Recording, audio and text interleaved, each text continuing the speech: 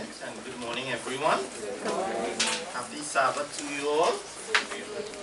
And a special welcome to Mr. and Mrs. Myers. We welcome you and we look forward to fellowshipping with you and getting to know both of you better.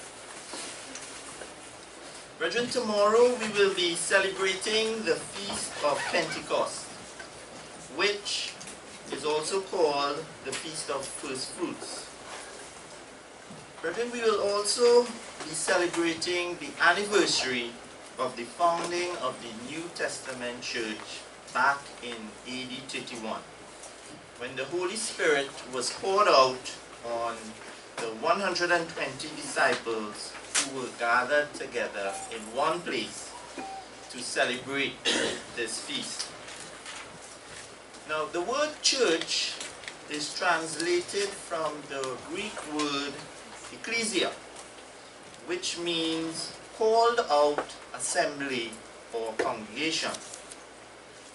Now, the church consists of those who have been called out of this world by God to be part of His first fruits, as Mr.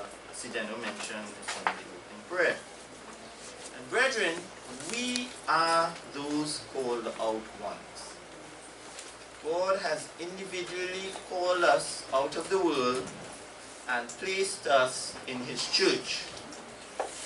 And to those of us who have accepted that call to become members of His church, God has issued a certain instruction that I want to focus on this morning. So let's turn to 2 Peter chapter 1. 2 Peter chapter 1, and let's look at verse 10. Verse 10 says, "Therefore, brethren, be even more diligent to make your call and election sure. For if you do these things, you will never stumble." Brethren, this morning, I want to focus on what this verse is telling us. And this verse is directed to all of us sitting here today, to all the members of His church. And God is telling us to make our calling and election sure. To be diligent about it. Otherwise, we can stumble and fall. And if we stumble and fall, we run the risk of not being in the kingdom of God. So, brethren, this morning I want to look at 3 things we can do to make our calling and election sure. The first one I want to mention is that we need to appreciate our calling. Do we appreciate what a tremendous blessing it is to be called now, to be part of His first fruits? We have been called to be part of the bride that will be married to Jesus Christ when He returns to the earth. And let's look at Revelation 19. Revelation 19, which speaks about that. And let's look at verse 7. "Let us be glad and rejoice, and give Him glory, for the marriage of the Lamb has come, and His wife has made herself ready. And to her it was granted to be arrayed in fine linen, clean and bright. For the fine linen is the righteous acts of the saints.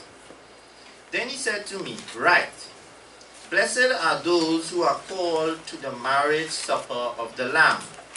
And He said to me, These are the true sayings of God." Brethren, out of all the billions of people who have been born, only a relatively small number have been given this special invitation to be at the marriage supper of the Lamb. That wedding will be the most marvelous event that has ever occurred in the history of the world. And those in the second resurrection will not have this wonderful blessing. And this is why the first resurrection is mentioned as the better resurrection. Now, generally, a bride and a groom, when they are preparing for their wedding, they tend to devote a lot of time, money, and energy when it comes to planning their wedding. They want that day to be extra special. A day that they will remember for the rest of their lives. And many couples even go to the extent of hiring wedding planners who are experts in weddings to ensure that all goes well on that day. But brethren, these human wedding planners are no match for God the Father and Jesus Christ, who have been planning the wedding of the church to Christ since the foundation of the world. And let's go to Ephesians chapter 1. Ephesians chapter 1, and let's look at verse 3. Verse 3.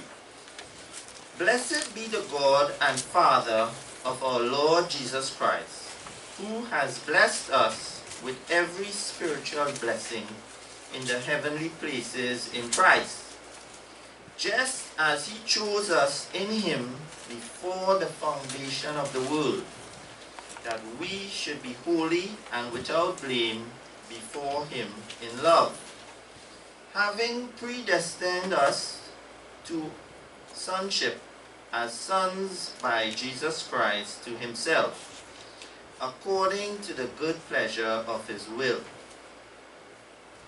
Brethren, these verses show that great thought and attention would have gone into the selection of those who would comprise the bride of Christ. You and I have been selected by God the Father to be on that wedding list. Do we appreciate the blessing, the honor, the privilege that we have been given? Or do we devalue it? Do we devalue its importance like Esau? Let's look at Hebrews chapter 12. Hebrews chapter 12, which makes a mention of Esau. And it says, Hebrews chapter 12 verse 16, lest there be any fornicator or profane person like Esau, who for one morsel of food sold his birthright. Brethren, Esau did not appreciate his birthright and he lost it. And similarly, brethren, if we don't appreciate our calling, we can lose it, just like he did. We, as the first fruits, must place a high value on our calling if we want to make it sure. It must be number one in our lives. Nothing else must come before it. Now let's look at the second point, and that is recognize the importance of being filled with the Holy Spirit. Brethren, Jesus Christ came and died so that we can have access to the Holy Spirit. And the Holy Spirit is the greatest force and power in the universe. God created the heavens and the earth through the power of the Holy Spirit. And let's look at Luke chapter 11. Luke chapter 11 and verse 13. Verse 13 says, if you then, being evil, know how to give good gifts to your children, how much more will your heavenly Father give the Holy Spirit to those who ask him? Brethren, God is ready and willing to give us more of this power, this Holy Spirit. All we have to do is ask. And we must not be content with just a small amount, with the amount we received at our baptism. We must go on from that and seek to be filled with the Holy Spirit. Brethren, God dwells in us through His Holy Spirit.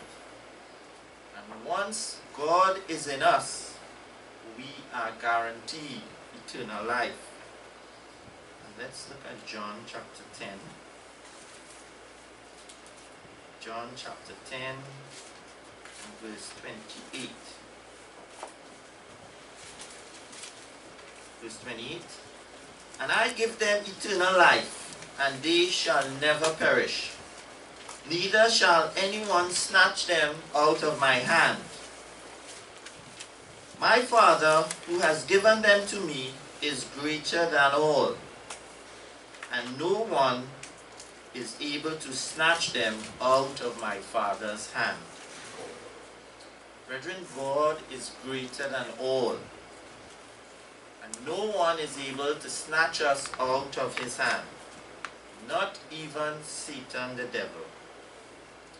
So brethren, if we are filled with the Holy Spirit, our election and calling is assured. And the Feast of Pentecost helps us to recognize the importance of the Holy Spirit dwelling in us.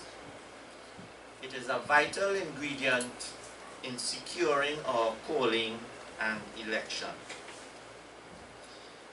The third point I want to look at is that we need to resolve to endure to the very end, no matter what happens. Brethren, in this life, we will face many trials and difficulties in our journey to the kingdom of God.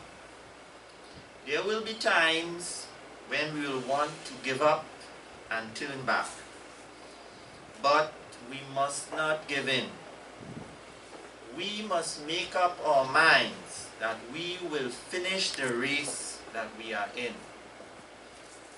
Let's look at Matthew chapter 24. Matthew chapter 24 and verse 13. But he who endures to the end shall be saved. Brethren, only those who endure to the end will be saved. Many over the years have started the Christian journey, but have not completed it. And there are many reasons why they don't finish. But one reason is given in verse 12, just before verse 13. So let's look at verse 12. And because lawlessness will abound, the love of many will grow cold. Brethren, many don't endure to the end because they allow their love to grow cold. They allow their love for God and the brethren to wane and die. So the question for us is our love growing cold, or is it increasing? Brethren, we must ensure that we do not allow our love to grow cold. So in conclusion, brethren, we need to ask ourselves the question, do we appreciate the tremendous calling we have been given? Do we understand the incredible opportunity that we have right now to be among the first fruits of God's plan of salvation? So brethren, as we draw closer to the end of this age, we must be determined to fulfill our calling. Let us ensure that we do not allow anything to sidetrack us from this tremendous calling that God has given to each one of us. Let us make our calling and election sure, so we don't miss out on this wonderful opportunity to be part of the kingdom of God.